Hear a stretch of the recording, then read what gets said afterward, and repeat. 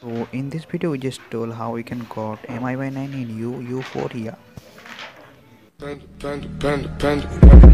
I got broads in Atlanta. Just took the lean in the family. Credit cards and the scammers. Getting no licks in the band. Legacies.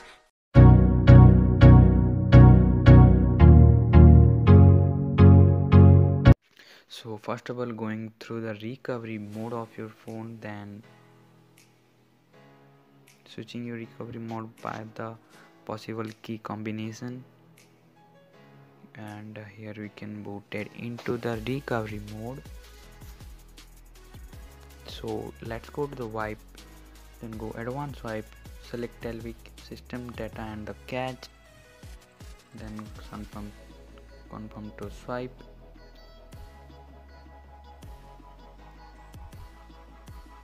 then go back and install that ROM file. So here you can see this is ROM 7.11.16, the latest one. So now just swipe to confirm.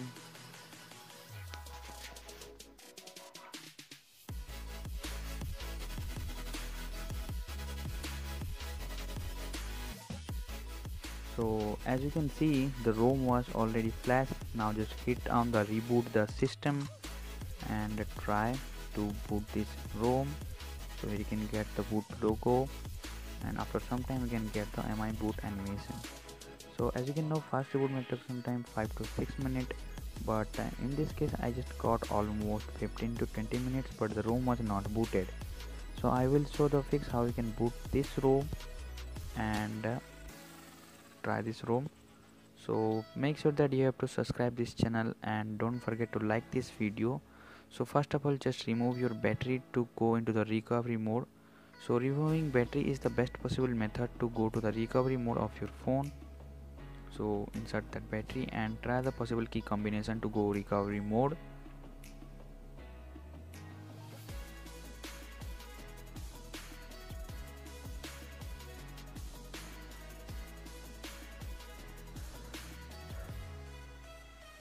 Now we just boot into recovery mode, then going to the wipe, then select LV cache system and data. Then you have to download another previous ROM file, so I will give link in the description box. You can see the first one, the version 10. So you need to flash this one to boot the latest version of that MI9 ROM. So after flashing, just hit the reboot system and first of all boot that ROM successfully. So you can see it will boot it only in 5 minutes to 7 minutes, and you can see finally the ROM was booted. And select all that language and just fast forward it and set up all the thing.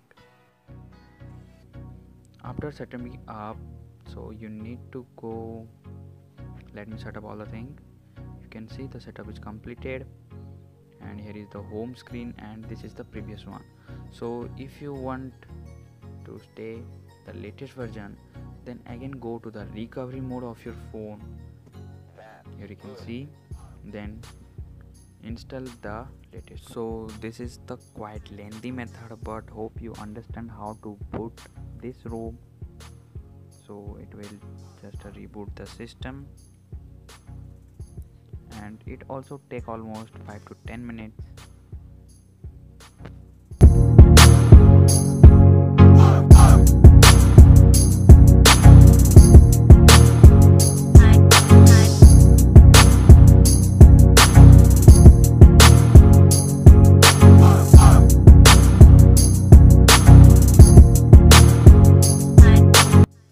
So after taking 5 minutes, finally the ROM was successfully booted, and this is that version which is not booted directly.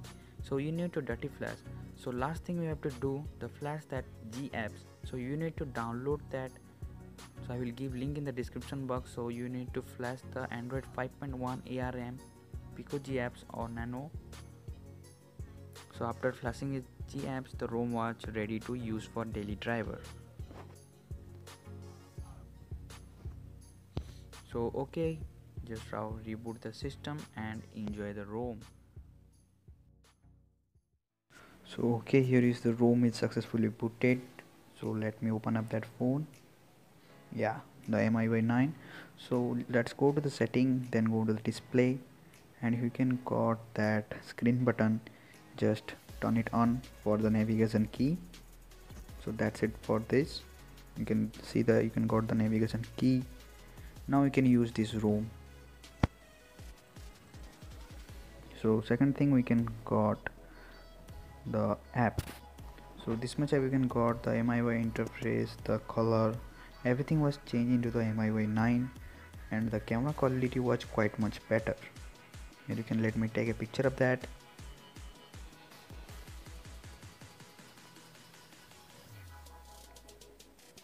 So here you can see the picture quality was really awesome. It can shoot 720 pixel video also. So this is the home launcher, and you can add the custom theme of the Redmi phone. Like in this ROM also you can download that theme or import that theme file for the using. You can change or download any theme in this ROM. So here you can see my device.